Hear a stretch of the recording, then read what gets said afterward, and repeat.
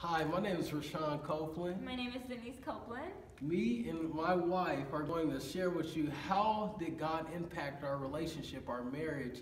And one thing God truly did, the words of Jesus are so clear. It flipped our world upside down when he said, if anyone wants to be my disciple, they must deny themselves, pick up their cross, and follow me.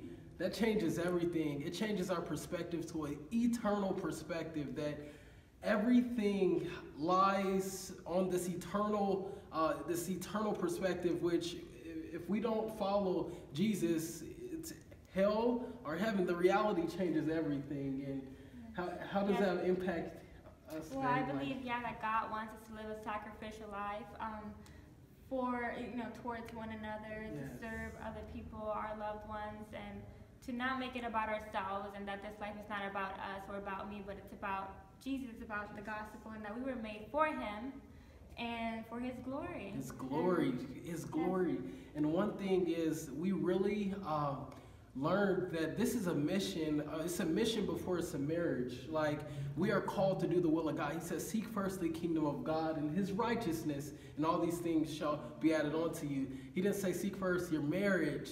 Therefore, it changes everything. We want to live these sacrificial lives, loving and serving the people to bring them to the Lord, to Christ, to our Messiah. And if you think about it, when Jesus came down, he came here not to be served, but to serve. Come on. So the same way in our marriage, we should just come here not to be served, but to serve our spouses and those around us. So. And perhaps you may be just questioning just your walk with Christ right now. I want to share with you something that's helped me so much.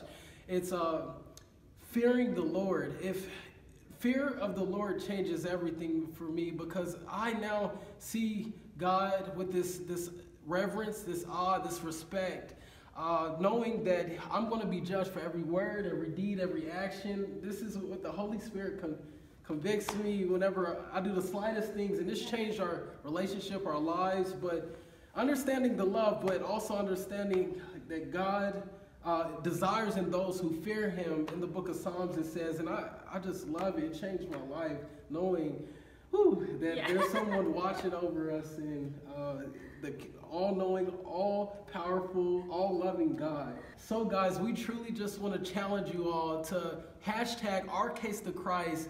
And write your case. What is your case for Christ? How did Christ change your life? We want to see you guys. Yes.